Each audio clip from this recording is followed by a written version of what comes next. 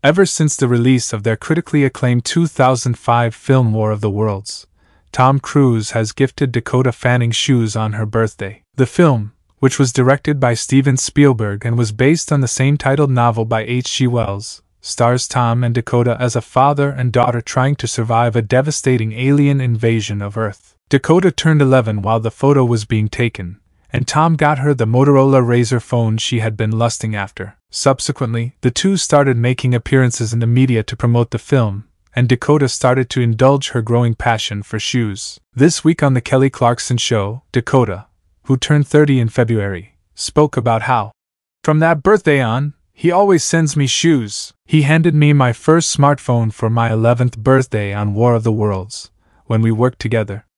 It was, she remembered, a Motorola Razr. She laughed and remarked, "I must have been talking about it a lot because that's what he got me, a Razr." It was such a wonderful memory, Dakota went on to say.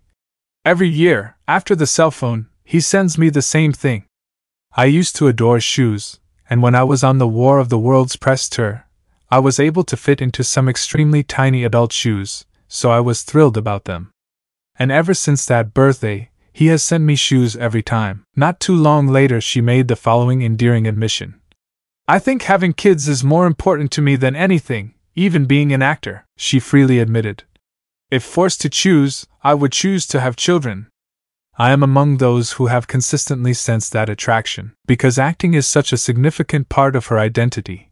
As she stated to Porter, the decision was all the more startling. "Without it, I'm not sure who I would be." Despite her commitment to her work, she stated, "I also want to arrange my life and career so that I always have a choice." She stated, "I don't know how I'll feel when that time in my life comes, and how much I'll want to work when she does finally have children.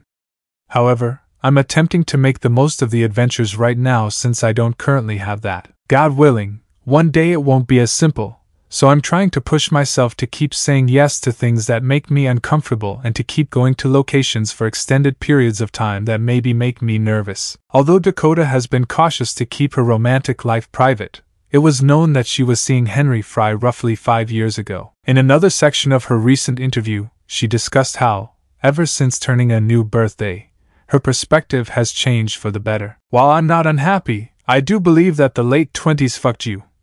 The actress, whose younger sister Elle Fanning is also a famous person, stated, "I feel content and more aware of my possessions than my shortcomings." The I Am Sam actress said, "I know who I am, and the people who know me know who I am, and that's really all that matters." However, stating something at 30 feels different than saying it at 28.